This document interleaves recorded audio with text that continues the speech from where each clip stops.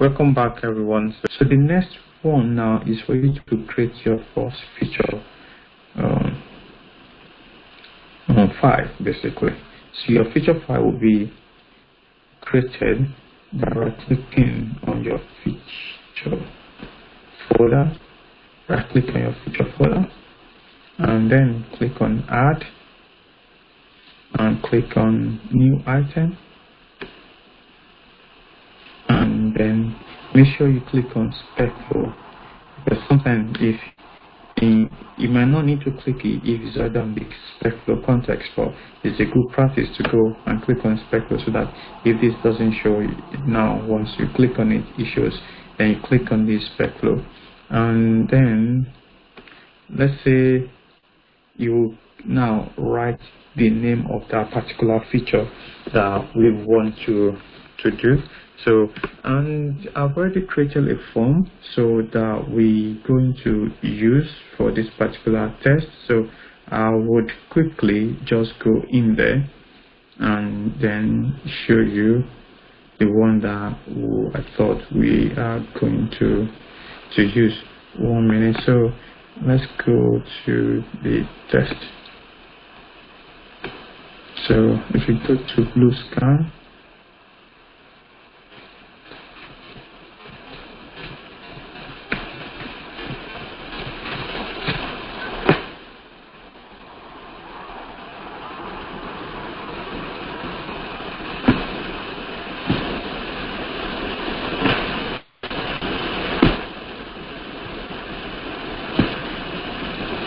so we've just created this particular form for the purpose of the training. So let's say this particular form is called automation testing form. So, and we want to automate it. So, and I will call this particular feature my automation test and my testing form, basically. Let's say Blue Sky.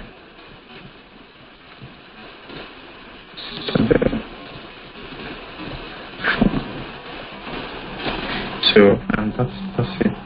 So let's say, let me put testing form. Okay, so that's my feature that I want to add. So, and from this one now, as you can see, I've got the template created like that. So, and what are the things that I want to test? In a normal scenario, you put your so in order to be a guru tester, I want to test the Blue Sky telephone testing form, which has a lot of elements that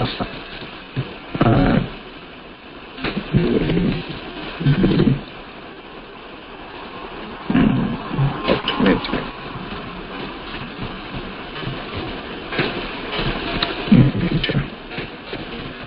Okay, so this is our business case, basically. So now we now have our tag. So as time goes on, we are going to be using the tag later, but let's say this is our regression suite. Let's say this part of our regression. So we can actually add. So so later we'll talk about why we need the tags, basically, but we've already added tags. So I would just want to say that, so this tag, you can use it in your continuous integrations, and also you can also use it when you are also running your test from here, so that you can say, I want to run test which is got this particular tag. So let's say you have 100 tests or 50 tests, or you would tag some of them like regression or blue sky based on the feature, so that you can run that particular test that's called that tag basically. And you can tag feature, you can tag at scenario level. You can put your tag also here and say, let's say I move this one now to here. So that means if I have two scenarios, this particular, and I say please run any test with this blue sky form, it's going to run all the scenarios in this particular feature. But if I tag it as a feature level, it's only that feature that if I tag it as a scenario level, it's going to run only that scenario for me. So now let's say this is my, and I can say valid form submission.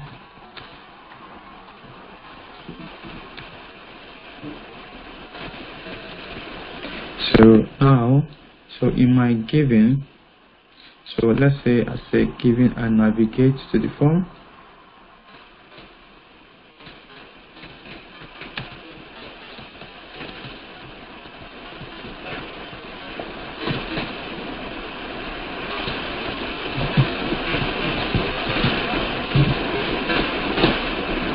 So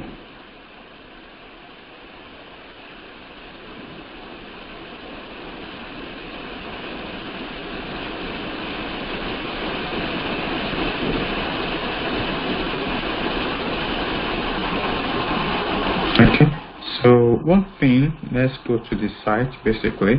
So you could start from the very beginning, right? To say you go to this site and you click on this form, and then you continue your testing from there.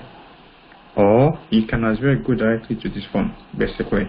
So I'm going to go directly to this form and see what, so rather than going from the, so for as a assignment, you should start from blue sky citadel and then click on automation testing. So but I'm going to go here, then I'll try to click on this particular link, and then we would go from there. So okay, all right, so let's see, go into, so now I navigate to the testing form. So after that, what do I need to do when I go to the testing form? Let's say, okay, the first thing I would need to do is to click on send, okay, type something in here. So let's say, okay, this particular form was created for the purpose of the testing. I need just to clarify that, because in normal instance that you have a form, this would be a readable text basically that's meaningful, like name or something. But we left like that so that you know what these forms are called, so that we have different objects or elements that you will see on different forms.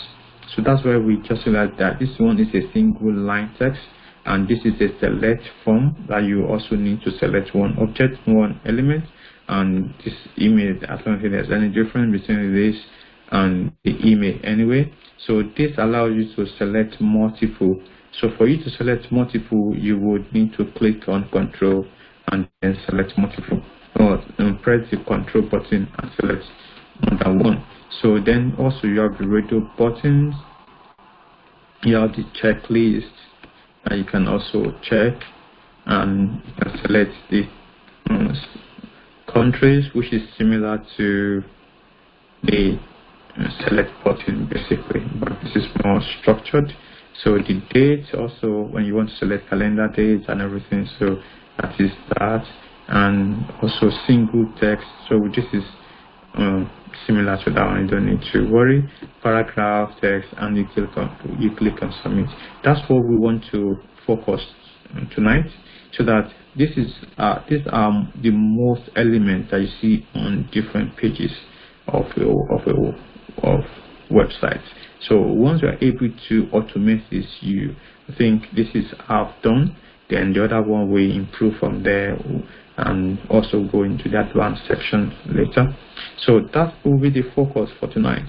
Let's go now on our form. So we're just going to say something, or let's say this is we're going to use the same title that is here. So but in a normal sense you say, okay, enter name or something like that. So but let's go through, let's just use that one.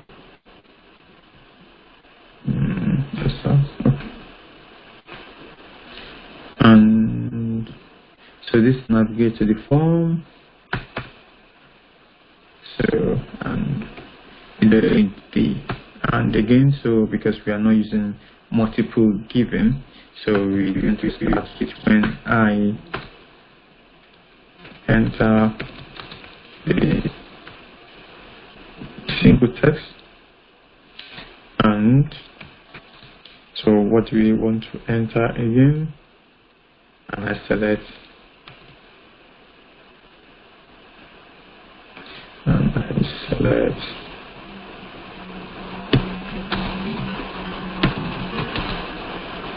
home in the select box.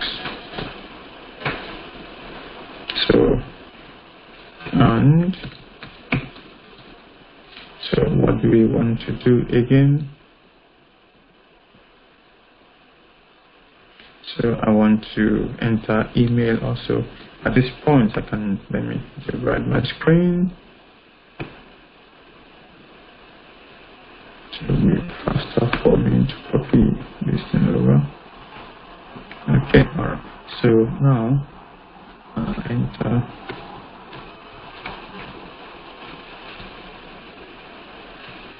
email. And I want to also select multi-selector.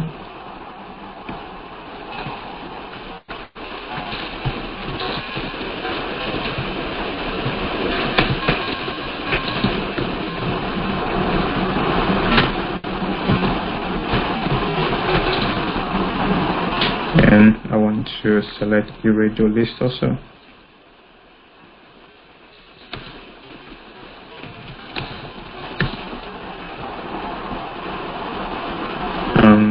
I want to select a checklist.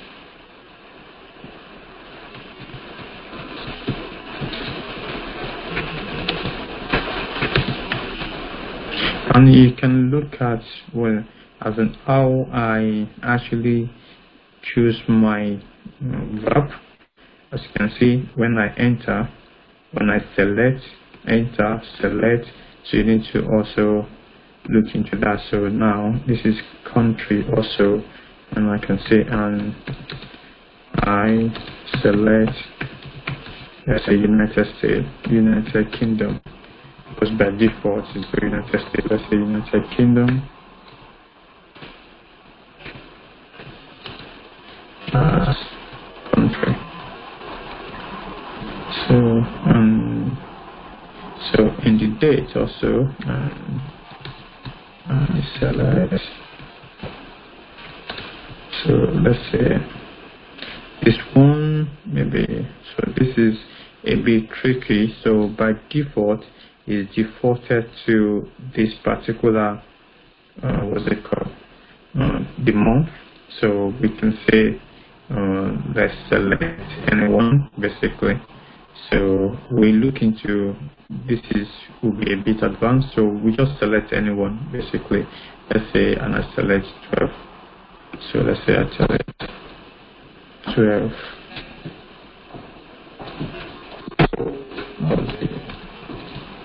Current one.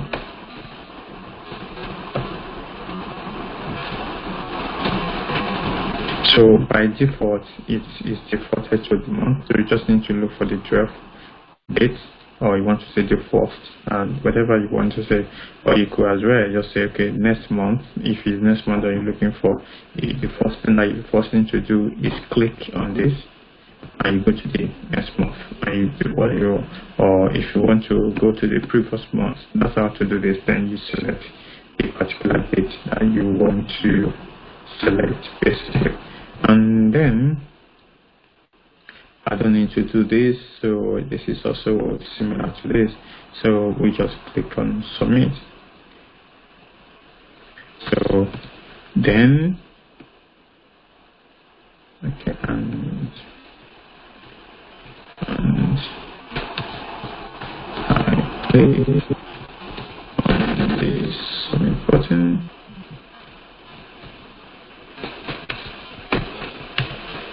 So when I click on the submit button, what happens? You click on the submit button, so you should see this form being submitted basically. So we need to now verify that this form is submitted basically, and you can verify that the message is there. And the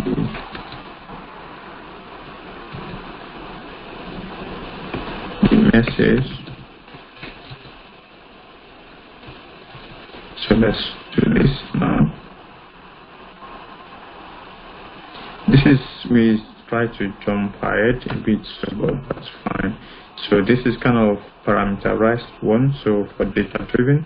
So we're going to look into that not extensively today, or maybe next week, but we'll just start now.